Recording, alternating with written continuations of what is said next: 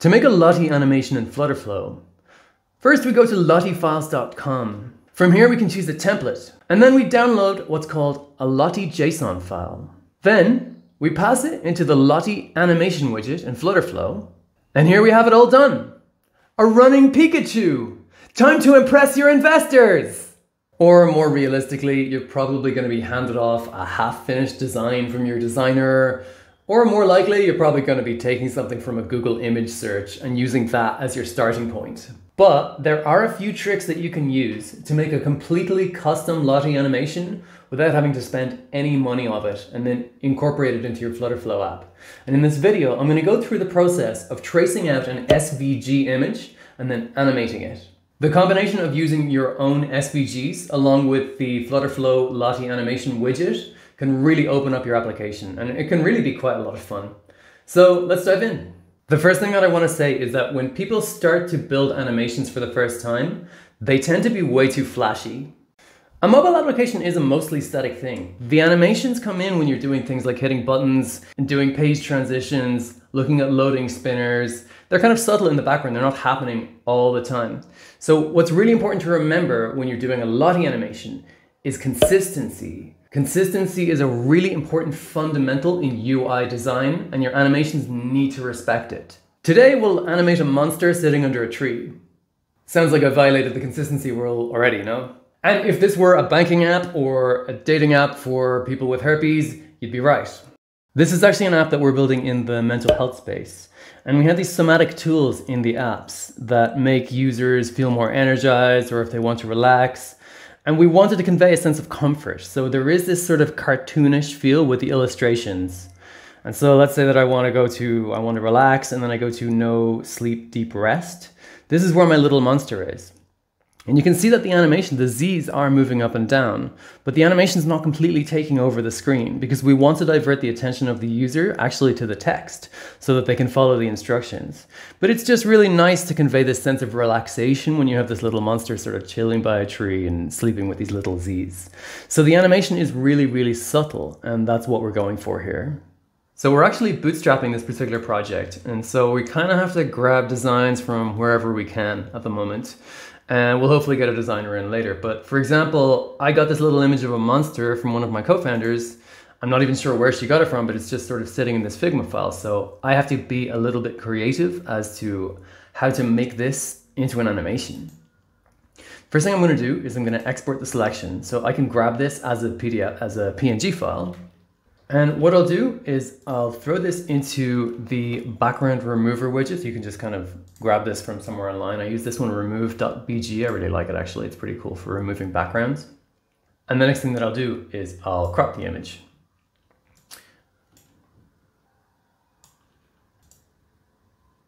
At this point, I'm going to use a piece of software called Inkscape. This is a really nice one. It's actually the free version of, or one of the free versions of Adobe Illustrator. So you can basically do anything that Adobe Illustrator can do, but this is totally free. And because I run Linux, I actually have to use software like this. But that's really cool because it means I don't have to pay anything. And some of these softwares, including Inkscape, are really, really nice pieces of software. Okay, so first I'm going to import the image. And what I'm going to do is to try to trace the image. And Inkscape has a really cool tool for this. It's called Trace Bitmap. And over here you can move around. There's different options like edge detection, color quantization, brightness cutoff is normally the best choice for me. And essentially as you move the threshold back and forth, it's able to pick up more and more of the pixels in the PNG image. PNG is a raster image, it's just a bunch of pixels. And so it's really cool. This thing can just trace it, and then you hit apply, and then you get this SVG version of the PNG image. So I can throw that away. Now things get a little bit tricky here, and this is a fairly complicated image, so it's going to take me a little bit of time to get rid of all of the little pieces that I don't need and then be able to fill things in. Okay, so Inkscape does take some getting used to, but it's a really, really useful tool. If you just take the time, it's, a whole design tool, so it's going to have some kind of a learning curve. But if you can do basic things such as select objects and create Bezier curves and start moving them around, that's all I know how to do in Inkscape. I'm not a designer, but this is a really, really powerful thing. So what I've done is I've created kind of different SVG shapes based off of that trace that I took, and then filled in some of the colors that I needed to fill in. Now, I did of course have a look at Lottie Labs when I was getting to know how to do these Lottie animations. But Lottie Files actually has a paywall. I think it's something like 10 downloads or something like that. I kept hitting this paywall. And it was a bit annoying because when there's a free tool, I really prefer to just be able to play around with the tool and then see features that I can't access until I pay for it. Then it's creating value for me rather than just this sort of rug pull when you're just starting to get used to the new platform. So I found this one called Lottie Lab, and it's very similar. It has an editor as well for Lottie Files. But the only thing that they do to you if you're on the free tier is they give you a watermark, which is fine. It's not a particularly big watermark. So if that's a really big deal for you or a deal breaker, then Lottie Files is probably the way to go. But if you don't mind having a bit of a watermark, I would play around with Lottie Lab as well. So this is my Lottie Lab editor, and I've imported the little monster in here, and I've made a few changes to it. And I'm not a designer at all, and there are people who can make designs a million times better than me.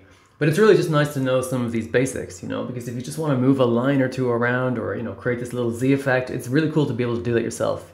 Or at least to understand what the designer gives you if you have a designer on your team. So for example, this little Z, what I've done is I've set it up to get bigger and then get smaller again along the timeline. So it has this effect of sort of appearing and then disappearing. So I can play the little animation and the Z gets bigger and smaller. Another thing I've done is I've actually started changing the size of its mouth. And that I can do because I navigate to this path element, because an SVG is just made up of a whole bunch of different paths.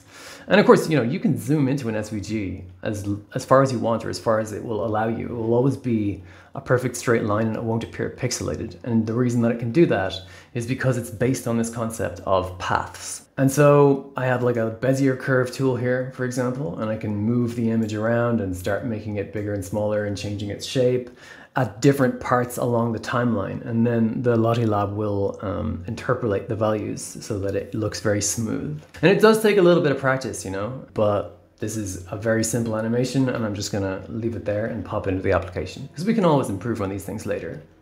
Okay, so I'll just clean this up and then we'll go to export the image. And so the Lottie files come through as a JSON file. And this is a file that you want to include in your app bundle generally, and unless it's going to be very dynamic, it's better to download the whole file and then give it to Flutterflow directly.